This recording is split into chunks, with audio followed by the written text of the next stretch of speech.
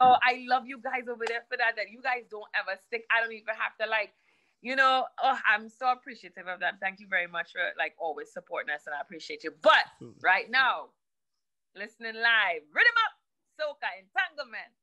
G987 FM, the way we groove. This is the Enforcers, and we have on the air a rising soca star.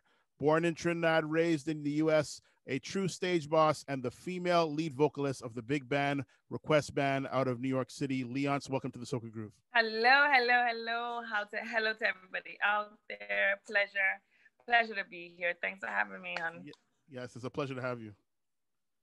So let's start from the beginning, and let's talk about the theme of influences. So let's discuss your father's past as a promoter, I believe, and how that influenced your career in soca. Well, you know, my dad is a strong believer in you know, education and getting a good education and all that stuff. I guess, you know, at his point in his life, you know, that was his thing. Yeah. You know, being in the entertainment world, and you know, I guess, you know, when I guess at that point in his life, I guess it could have been just economics, you know, him basically just trying to gain more finance. Right. Whereas it being an influence, probably because I was always around a lot of entertainers, and you know, when I was little, I would see, you know, I've been through the whole stages. I've been through knowing what a sound check is, knowing what the rehearsals is like. I've seen it all. Yeah. But at that point in time, again, my father is really a strong believer in education. So it really wasn't that aspect for me. So being that I'm following him and he's molding me, I don't see myself doing it yet. Right. You know, me running around singing like as a little girl, that's a normal thing. Yeah. But basically, when all you're getting beat in your head is, okay, well, you know, you got to get a good education, you got to go to school, you know, that type of thing. Yeah. That wasn't no big force. Right. You know, it's only when I got older and, you know, people was telling me, you know, you should really try it, you should really do it. And I was like, okay, you know, I even had to coax him to understand, well, hey, I want to try this and see if I could do it. Yes, yes. And you know what I mean? So that's probably, you know, how I could say it was an influence, but it really wasn't. Right. If you understand. I hear you. So what do you think was that? What do you think was that watershed moment where you said, yes, this is for me?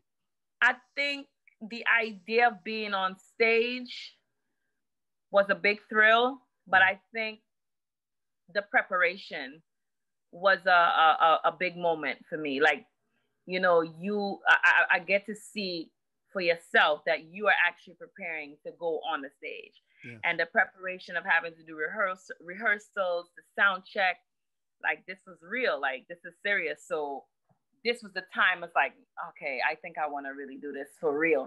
Yes. You know? Yes. Because being on stage is one thing, it's cool, it's nice, I love it. But that's the end result that you guys see compared to what, you know, what we doing, you know, behind the scenes. That's just the end result. Yes. You know, so preparation was like the key for me, you know. So last time we spoke, we touched on ReQuestBand and how you got involved and all that. So I'm going to fast forward to just pre-pandemic, going to Trinidad for Carnival and having the opportunity to perform with Blacks and the All-Stars, and not ask you how that happened, but more so how did that experience contribute to your development as an artist? Well, it's like riding a bike, right? Yeah. Like riding a bike. The more you do it, the better you become. Yeah. And I'm basically, you know, being with ReQuestBand, when I first got the offer to tour with the All-Stars, you know, the first thing I was like, well, they didn't ask me, but I said, I'm not leaving my band, you know. I'm not leaving. You know, this is, you know, ReQuestBand is like, you know, this is my home. And it's like everything that you guys see is what I've learned. Yes. You know, what I've learned to becoming the artist that, you know, that I am, and becoming the artist that I would like to be. And through Reza himself trying to just, you know, teach me every certain aspect of this craft is everything that you see. That, I mean, that's as plain as I could explain it. Right. Being with the All-Stars now, you get other different types of training. Now, it's a different band, different style, you know, different people, different personalities. You learn, you pick up the same way. Yeah. I think the experience was such a good one. It was so fast. throughout the whole season, it may felt like it was long, but it was approximately almost 2 months. Yes. And I must say that I learned a lot with them. Yeah. I met a lot of people, and again, the amount of shows that I had and doing so many shows like per night, it was an experience. And I do have to respect a lot of you know, well-known artists, you know, the bigger artists. I don't like to say bigger, but you know what I mean. Yes. On more renowned artists, you just have to tip your hat off to them and show them that respect, because the type of work that they have to do, it's unbelievable. Yeah. And me just toying with the All Stars, you know, for that show, and I'm on the top. It was a great experience. I enjoyed every moment of it. It was hard. Yeah. You know, as a female, sometimes you're tired, and the amount of things I had to do just to get ready. Yes. Men don't have to do that. Right. You know. Yes. But hell of an experience. I'm grateful. I'm thankful. I'm so happy about it. Excellent. Excellent. So now let's talk about your 2021 hit, Soca Entanglement. Let's get into the entanglement. Big song that's out, and the video's out with big cameo appearances, all kind of thing. Talk about how that came together. Soca Entanglement, it was actually, the rhythm was given to me by the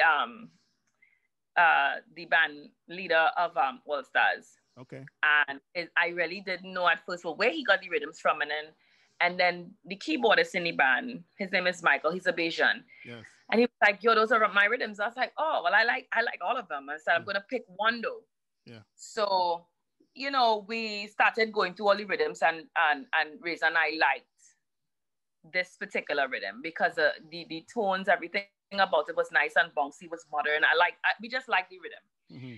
And Reza, he said, "Okay, I'm gonna write something for you." I was like, "Okay," because he was gonna, you know, vibe on it as well for himself. Yeah.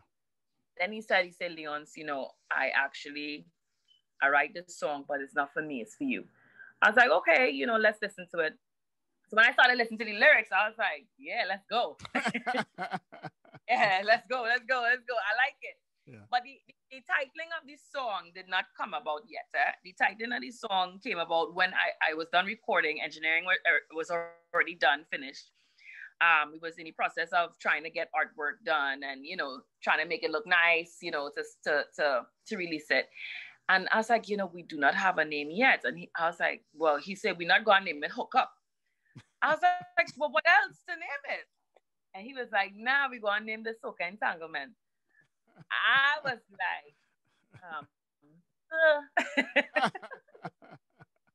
I said, Reza, no way, no, that can't work. He was like, why? I was like, you know what entanglement means? You know what this, you know, where it derives from? You know, yes. It could be twisted and it could be shaped in a lot of different things. Right. And I didn't want to be looked at as like, you know, I didn't want to be looked at in a bad light. Right. He was like, listen, if we don't start taking risks, if you don't want people to start turning heads with you, you have to take these risks. And I was like, you know what? I didn't even sleep on it. I didn't think about it. When he just told me that, I was just like, you know what? It's all right. Let me go. I mean, what could it hurt? You know, what could happen? And the song came about. The vision of the video, I just projected it to the videographer, and he did his thing. Yeah. The cameos, you know, Problem Child is my homeboy. big up Problem Child, man, family. Yeah. He's my homeboy, and we wanted a male model, and I was like, you know, Problem Child and we are in the process of doing certain things, you know, music wise, and excellent.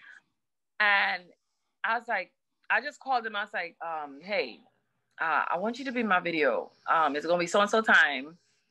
He was like, all right, cool. Just let me know when. That's that. Because, you know, me and him is just, you know, we talk about a lot of things. So it wasn't like, you know, I had to call him and request it. It wasn't like that. It was just like, hey, I need you to do this to me and whatever. And that was basically it.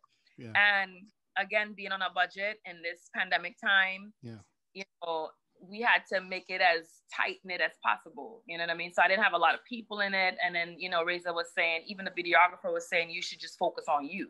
you know, yourself in the video. You know, of course, I had a dancer. Big up K Love. That's my darling. That's also my homie. I just had to call her. Yeah. She was, you know, I needed a dancer in it because I'm not a dancer. I need somebody to actually, you know, basically. And that was basically it. It took a lot of hard work. It's my first video for 2021. I'm working on some other stuff, but Excellent. it was again, you know what I'm saying it was hard is because being that we're not working as much. Yeah. And the money's not coming in. Yeah. And remember, we live in you know, in New York City. We don't have sponsors. We gotta, you know, fork all this money out of our pockets. So again, it was difficult, but we got it done. Yes, yes. You know, we still have to put music out there for the people. I mean, the pandemic is going on, whatever, but basically we still had to bring something, you know, forth, you know, for people to still hear us, people to still see us, you know, that type of way. Yes, yes. I applaud all the artists for that, actually. It's amazing that everybody's still putting out music and doing their thing. Yeah. And it's hard work, especially when you're not getting anything back, yes. you know, yes. except for stream and stuff like that, you know, but it's not the same as when you're touring. Yes. Yes. Well, we really appreciate your time, Leonce. If you could let our listeners know how they can keep up to date with you on social media. I'm on Instagram. I'm on Facebook. I'm on...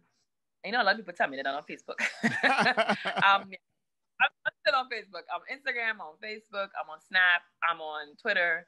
Leonce RQB, LEONCE RQB. Thank you so much.